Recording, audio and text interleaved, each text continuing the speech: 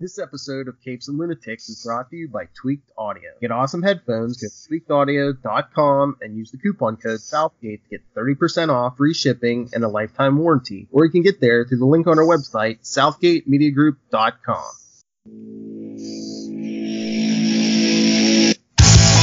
Hello and welcome back to another week of Who Podcast, The Watchmen.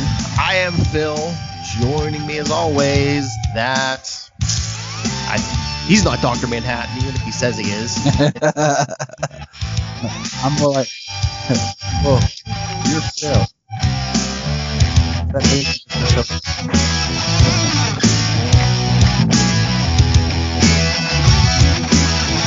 I was going to say Don Johnson, but I don't think you want to be Don Johnson at this point. So, yes, we're discussing episode 2 of The Watchmen. Here, I'll bring up the title. It's like a long name. Yes.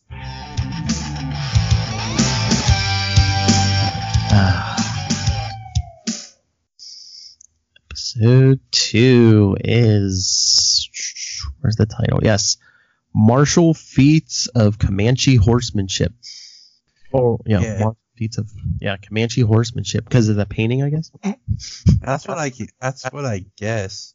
As Angela relives haunting memories of an attack on her family, she detains a mysterious man who is Louis Gossett Jr., who claims responsibility for Tulsa's most recent murder.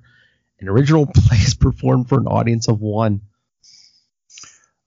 So yeah, this episode was interesting. I do like that each episode kind of is weird in the sense of where and when the title card will appear. Yeah.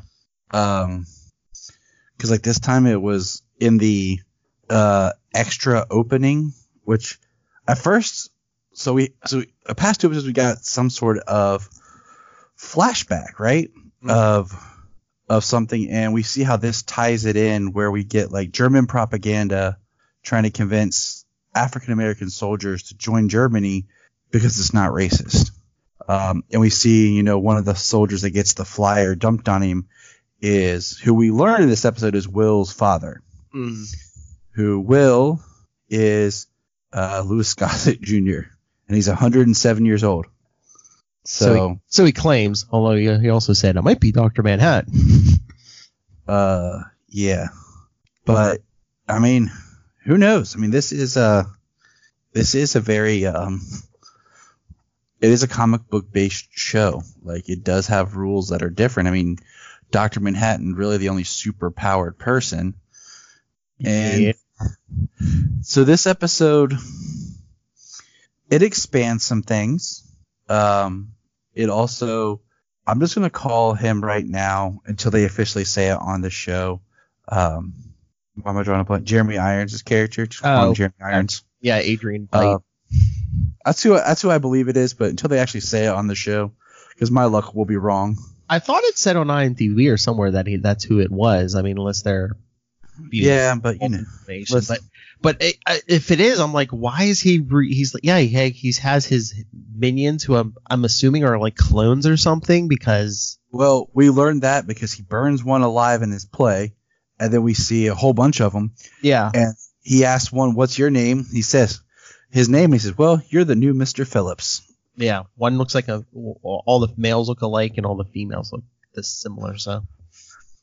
It's almost like, in a way, like, his narrative is like the story within the story, and could be out of time, or I don't know. It could be meta. It could be out of time. It could be something where I don't know. It's just.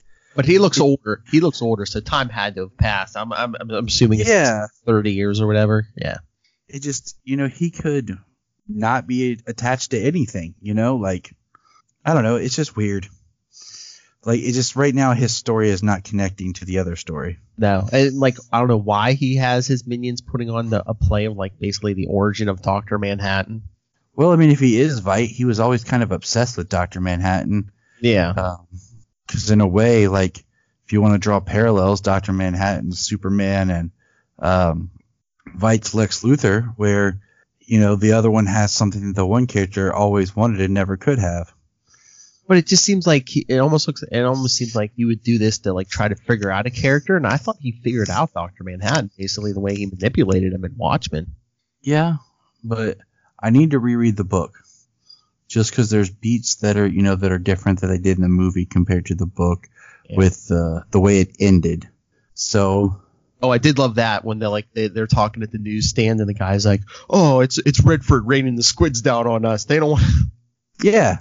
That was great because it kind of calls back to the newspaper and the newsstand. And it's 2019. Even in Watchmen's world, they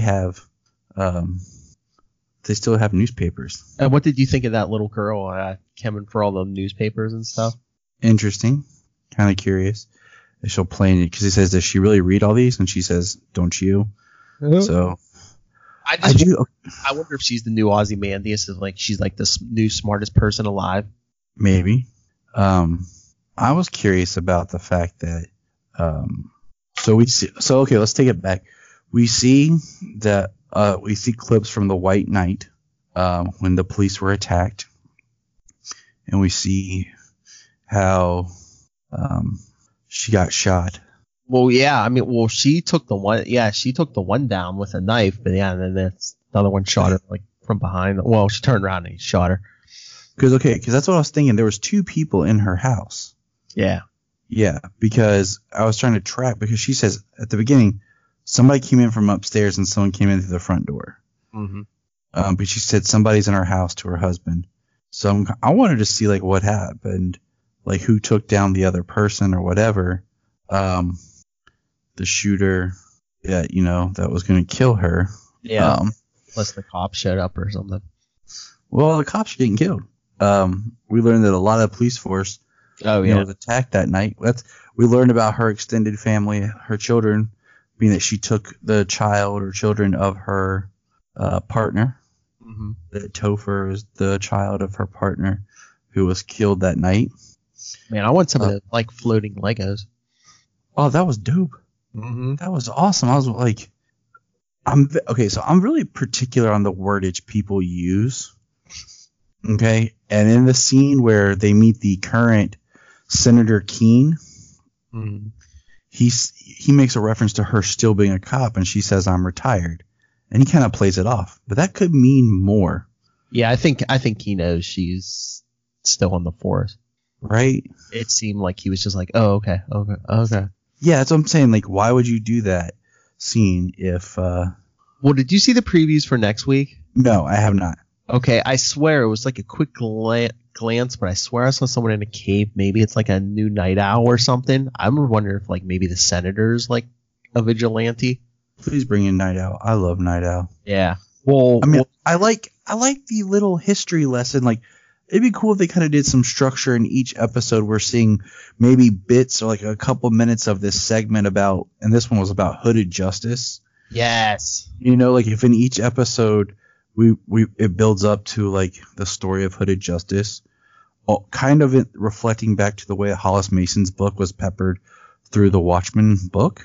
Well, we might get a lot more of that because again in next week's scenes they show guess who shows up? Special Agent Lori Blake. Good. I know she was supposed to be coming at some point. Mm-hmm. So, but okay. I didn't get a chance to write down all my notes, so my brain's scattered. Yeah.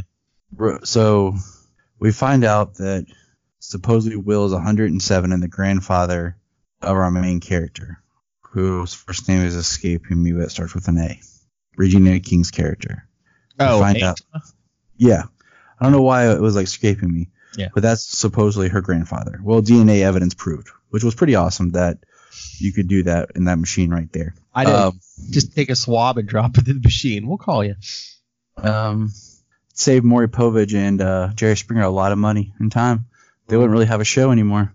But so that I thought was really interesting. The fact that he's claiming to be the one that hung Judd. We see the flashback of how Angela and Judd bond more. When she wakes up, she calls him Captain. He tells her to call him Judge. She addresses call me Angela. And I think that's where they kind of cemented their relationship and their friendship more. Which is interesting because from evidence she finds later, he's probably the one who told the cavalry where to find all those cops. Okay, so speaking of the cavalry, so I watched it because my TV had the caption on and I just didn't turn it off. Mm-hmm. Cavalry spelled with a K. Well, makes sense. Right? That's what I was like, that's kind of neat. Like, and so basically, this was something I saw online that people posted, is like, they took the character of Rorschach, and now if anybody cosplays as Rorschach, they're going to be tied to this series. People are going to think they're a white supremacist. So in a way, they've ruined the character of Rorschach. I mean, and I get that. Like, if it was in a book, it wouldn't catch on. Yeah. You know what I'm saying? Like, if this was a after Watchmen graphic novel. Yeah, but like if you were the hat and like his coat and stuff, I mean, he was. I know, but still, the idea is still kind of there, because those Rorschach masks that they have, like on the show, look exactly like years ago a Rorschach ski mask that I tried on a Hot Topic. Yeah. There's a picture of me somewhere with it on. It looks almost identical to it.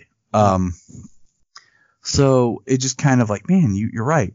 But also, can we just say that Looking Glass is pretty much the modern Rorschach?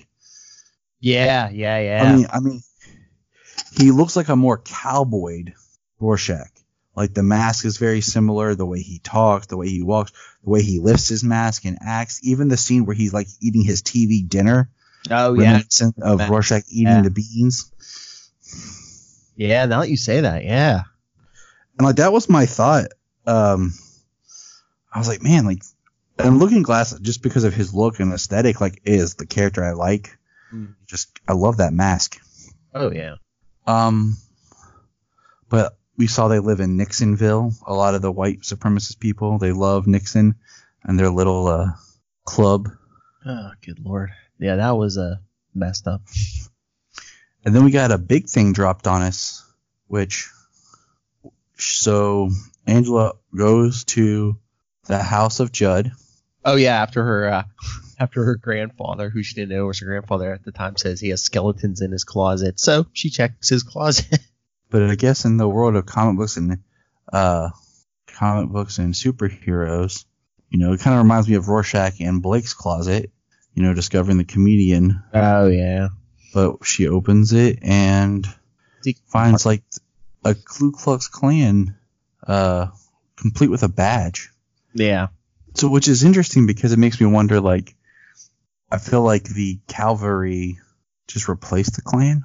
That's what I'm saying. I think he probably still at least had ties with them. Or it'd be a twist if it was his wife, but I wonder, because that white night that he said they went after 40 cops. Yeah. We know Angela is, but I wonder if all of those cops were cops of color, or I wonder if he just sent them after cops and just the cops in general. Yeah, like, I mean, it's definitely thought provoking, because it makes me wonder if some of the cops they have now they had to bring in from other areas because all the cops quit. And we'll see like flashbacks or whatever of the rise of the cops in masks. It's very intriguing if that is him or if I don't know. And why do you think he supposedly he was they were close and stuff? Why was he, if he was this Klan member basically, why was he so close to her? Right. Did he need something from her? Did he want something from her? Well, I mean, is he just controlling both sides? Like, he has that power trip of he is, the leader of both groups. Unless he was just keeping her around as a patsy. If something went wrong, you could blame it on her or something. I don't know. Yeah, exactly. Like, it doesn't feel right. It's a mystery. It also, like, looking at the way they filmed, like, so she knocked, on the White Knight, she took out her husband. She, like, knocked him down. She got the one guy, and then she had a gun over her. We don't see that if it's her husband who stops him. Yeah, no, because the shooter was, or what happens. All we know is she wakes up in the hospital. Yeah. Yeah. So there could have been somebody as the shooter, or the shooter maybe the shooter just ran thinking she was dead, maybe. Right. Like, I feel like there's more to it, but I don't know. Something feels off. It's interesting. It's starting to feel a little Watchmen-y, but just because of like things that they like did with like the way they structured the story with like Hooded Justice and even the newspaper stand and just the stuff in the next week's stuff. It looks like it's going to get more and more Watchmen. Yeah, they're building to it, I think. Because I mean, it would have, I don't know, it'd be neat if they addressed like the hero, like the costumes is like it's just like the detective class that are like have the code names compared to how all the other police. And like I told you, I would have almost preferred if she would have been retired police and had been just operating as a vigilante. Oh yeah. Instead of a police officer. You have the police, just the regular police are all in, the yellow masks. Well, at least this way she's authorized, because I mean, like in Nixonville, she beat the crap out of that guy. Oh yeah. So I don't know. It's interesting. I think it might be one of those shows that when it's done, I might just sit back and watch like in a binge. Yeah, it might be thing. Like a binge. Yeah. Because I feel like it's almost like unfolding like you're reading the book. So I think it would be better, because just like if you read Watchmen the book, you get stuff where you're like, man, this is pointless, or man, this is boring. But then when you're done, you're like, okay, I kind of see why that was there. Once you have the whole story. Yeah, and I know that original book is classic, but that pirate stuff never really did much for me. It's one of those things. I think I read the pirate stuff, and I read everything the first time I read it. And then when I reread it, I skipped the pirate stuff and the Hollis Mason stuff. Like, I think maybe when I go back and reread it again, I might read it all just to see, because I feel like you get more out of it, like parallels when you kind of get the idea. But the first time you're reading it, you just want the core story. And I haven't read it in so long, but I've seen the movie so many times. Yeah.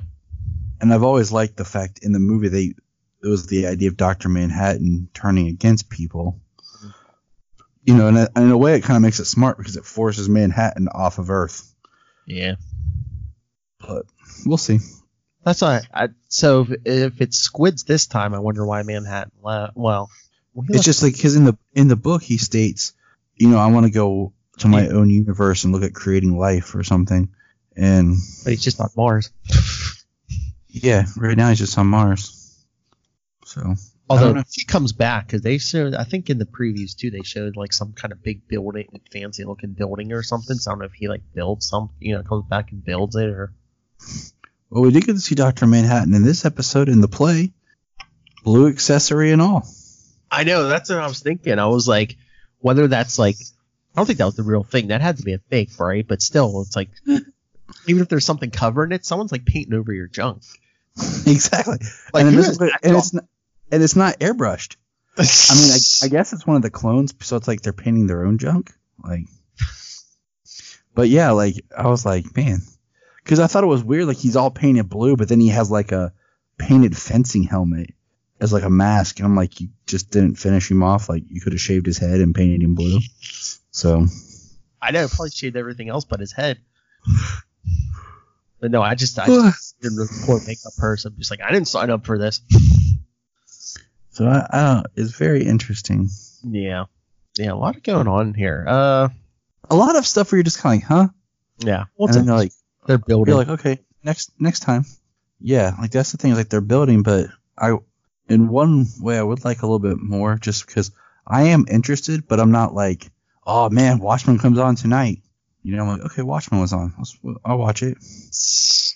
I'm not hyped for it yet. Like I'm just kind of like, oh. Yeah, okay. I've been watching it the next day because I've been watching Walking Dead because we usually watch Walking Dead together. Yeah, Sunday night's packed. Oh yeah, so 9 o'clock especially. Walking Dead, Supergirl, Watchmen. Exactly. And then if people like the football, that's on too. Yeah, people like football, I guess. I mean, yeah. I had a lady today at work who asked me if she was talking about watching football. I said, I don't know. She said, you don't watch football? I said, no. She looked at me for like 2 minutes, just dead stare. I'm like, what? Yeah, I know it's big. It's big here in Pittsburgh. I mean, I'll watch it sometimes because Daniel likes to watch it, Luca likes to watch it. I'm like, I have a Superman tattooed on my chest. Do I look like I watch football a lot? I'm sorry, people, but they run the same 4 or 5 plays. That's what we should do, Phil. We should just do a podcast where we just commentate a football game and be like, what is this? Like, what's going on? But that dude just threw a long pass to another dude. I wish, we had talked about before, that they would incorporate maybe some more of the history of the world of Watchmen, with the Before Watchmen stuff. But this is definitely if you look like a third volume after Watchmen. I almost wish there was a parallel story, not just the Adrian story, the Jeremy Irons story, but another character in New York City or something that's going on with this that eventually will cause it to collide, because it just feels so weird being in Tulsa. I wonder if that's a plot device too, to explain why all the masks weren't there day one. That once the crap starts hitting the fan, then the vigilantes start coming to Oklahoma. I mean, because when we see all the stuff spawn from the police force, so it just means what's the rest of the world look like with this? Well, if Lori's coming in, and then I wonder if we do see a new Night Owl, everyone's gonna be like, "Oh, it's Dan," and she'll be like, "No." Too old. He's either old or dead, and it's gonna be that's not him. He's old and fat. Well, he was young and fat, but yeah. Exactly. Now he's just old and fat, or he's old and super frail, skinny. Sometimes old guys get where they're just bones. To where now he just can be blown over with air. Or like I said, he might be dead. Night Owl 3. We've had Night Owl, Night Owl 2. Now it's time for Night Owl 3. Oh yeah. Oh, what if they had a kid? Yeah, I think we said that last time. It's been 30 years. It's been enough time. Okay. I mean, Watchmen took place in 85. I was born in 85, Phil. So, yeah. It's been enough time. Yes, sir. But man, a lot of talk about the package. I mean, we talked about Dr. Manhattan, and then Angela's husband, man. That's a Christmas present. I was like, man. Donk is a medical term. I'm like, he's probably more mad about not only did they shoot him and his wife, but he's like, man, this was going to a good place. I was about to get lucky, man. I was about to bring in Christmas wife and get a big Christmas present. He's like, I was about to brag that I started on Christmas Eve and finished on Christmas Day. You ruined it. But no, I like his character, because I like the kind of role reversal of he seems that he's at home a lot with the kids, and she's as the police officer. Mm-hmm. Because he even says, without even being said, hey, I'll keep the kids tonight. There's a friends meeting for Judd. And I'm wondering, once this is over and the season wraps, if we go back and rewatch it, if we'll pick up on more stuff. Maybe there's hidden visual clues and things to what's going on that we don't notice or see because we're not looking for them yet. But I think we asked last week about if he knows about her. Yeah, we did. Which I think we got confirmed, because he was like, "Are we safe now?" Yeah, he did. He confirmed it, and he said, you're going to take him in. Oh, you didn't take him in. Yeah. So yeah, but. So, do you think the 105-year-old guy hung Judd himself, or? I don't know. He's talking in metaphors, right? Exactly. But then he also states that he's got friends in high places. And when she puts him in a car, we did see that. Yeah, the giant magnet comes down and picks her car. Picks the car up and takes him away. So he does have some sort of friend in a high place or something. So who is that? So there is something going on. Is it masks, or is it a anti-cavalry group? The Calvarists, spelled with a C. Oh my lord, it'd be funny if you just see 60 or 70 100-year-old black guys. They're they all been taking these pills, man. That's the secret of fountain. So that's all made from Dr. Manhattan. Mm. Would Dr. Manhattan bleed? So if they took Dr. Manhattan's blood, or does he not have blood anymore? Is it made pure energy now? Pretty much. Because after the accident, he had to rebuild himself. Yeah. And even at the end of the movie, remember Light, blew him up, and he just rebuilt himself again. Yeah.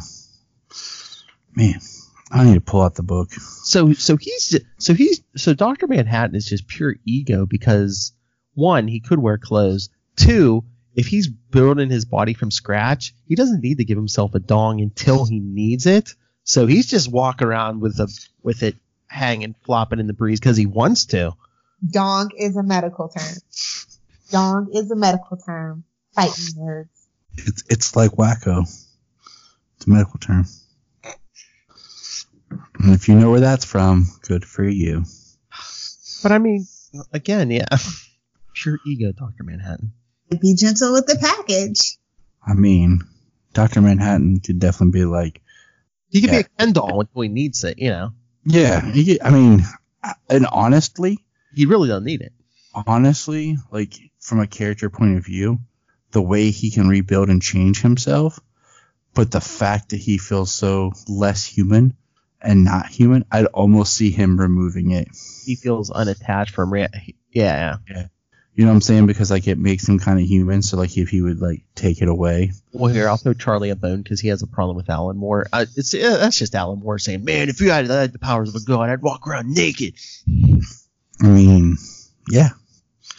Who's gonna stop? Yeah. Well, pretty soon, Superman. Man, that's gonna. Look, I'm all about Superman. You know this. Yeah. You can see behind me. But Superman versus Dr. Manhattan, it's got to be more of a battle of wits, like in like morality, more than physical. Because look, Superman does have weakness, does have like, you know, he has a source of power. Dr. Manhattan, we have not seen a weakness or anything. He can create other he can create like different forms of radiation, right? Why can't he just make kryptonite? Right, exactly. Okay. Or he could open a black hole when Superman comes out and just like send him to like maybe he even touched the Phantom Zone and just like Superman into a hole. Like, you know, the scene in The Matrix where Neo's in the train station and just keeps running? Yeah. Exactly. But you know what? Speaking of Doomsday Clock, which we are doing breaking news.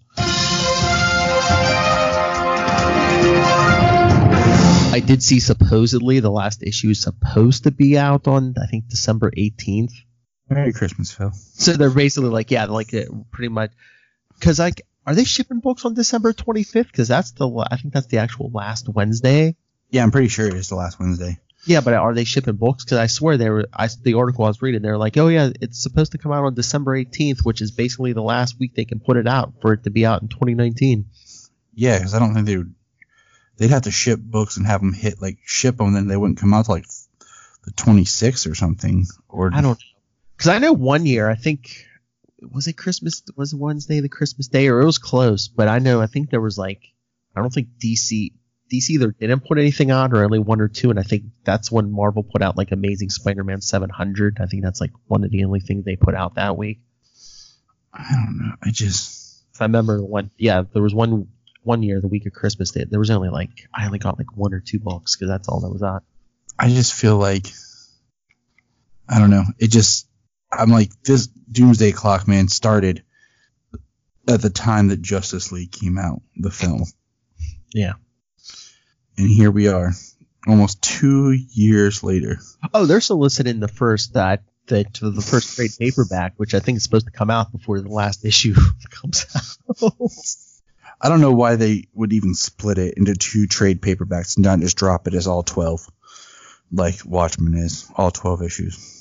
Yeah, I guess, but I mean, they might do like a hardcover or some. I'm sure they'll do some version where the whole thing's collected, but I mean, I think first they're just doing 2 smaller ones because. Yeah. Exactly, and I'll probably eventually buy the 12 issue collection in just one paperback. Be cool to have next to Watchmen, Doomsday Clock. And I probably should buy eventually the Before Watchmen. Do they have an omnibus? What? Omnibus? With all the Before Watchmen stories in one collective trade? I can't remember. I think. We know they collected each series, but I don't know if they did an omnibus. Because I would love to have it in an omnibus. That's a fun word to say. Omnibus. All right. Well, we got anything else to say? I don't think. Have you been enjoying this? So You still here for Watchmen? Yes. Oh wait, Before Watchmen Omnibus popped up in Google search. That's what I'm searching on. I have something. Oh wait, here we go. Collects Before Watchmen, Comedian, Rorschach, Minutemen, Silk Spectre, Night Owl, Dr. Manhattan, Moloch, Ozymandias, Crimson Corsair 1, and Dollar Bill. Yeah, so I think it collects all the Before Watchmen stuff. It's only $125. Where are you looking? I think this is actually DC's website. Yeah. It's under the graphic novels and on DCComics.com. But yeah, I guess it came out last December. Hold on, I'm gonna send you something. But yeah, it looks like all the Before Watchmen miniseries collected in one thing for $125. And it is a hardcover. I'm sending you something now. For all those people out there, because there's one here on Amazon that doesn't come out till November 2nd. And yeah, so imagine that's my list. What is it? Let me see. Omnibus. Yeah, I think that's the one I was looking at. Yeah, at least that's the picture they had on the website. Yeah. How much is that? $64.88. Oh, okay. Then yeah, maybe it's on sale for half price. Because it says $125 / Yeah. Comes out November 2nd. Okay, cool. I'm buying that. Yeah, I was gonna say that's brand. Because then I can have them buy each other. You know what I'm saying? Like, yeah, I was gonna say too. Maybe even when the show goes off, maybe at least once or twice a month, we'll do some more Before Watchmen issues. Yeah, we need to do Before Watchmen, and it'd be fun to kind of review the movie and talk about it. Yeah, like, we'll do the original series after we do the Before Watchmen stuff. Yeah. All right. Well, we done for tonight? I think so. All right. So everyone, send us your thoughts on Before Watchmen. I was gonna say Before Watchmen. Yeah, send us your thoughts on Before Watchmen, Watchmen, After Watchmen, regular Watchmen, any Watchmen, Doomsday Clock. Yeah, but yes, especially this HBO series. Send all your thoughts. capesandlunatics@gmail.com. Call our voicemail 614-382-2737. That's 614-38-CAPES. And remember to find all of our social media links at Linktree, linktr.ee/capesandlunatics. And Tyler, where can people talk Superman with you? We are over at Krypton Report Pod.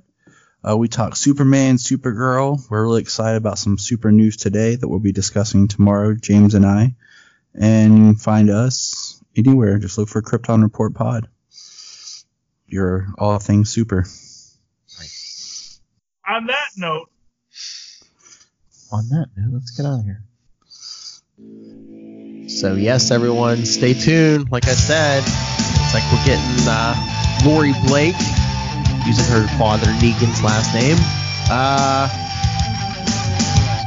I swear I saw Kate Bigman. Please do Night Owl.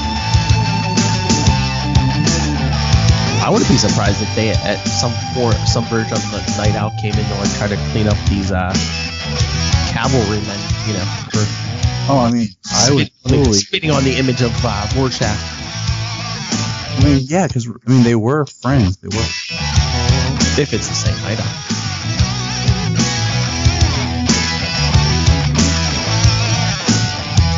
So yeah, come back next week for episode 3. Send us your thoughts. We'll rate them. Until then.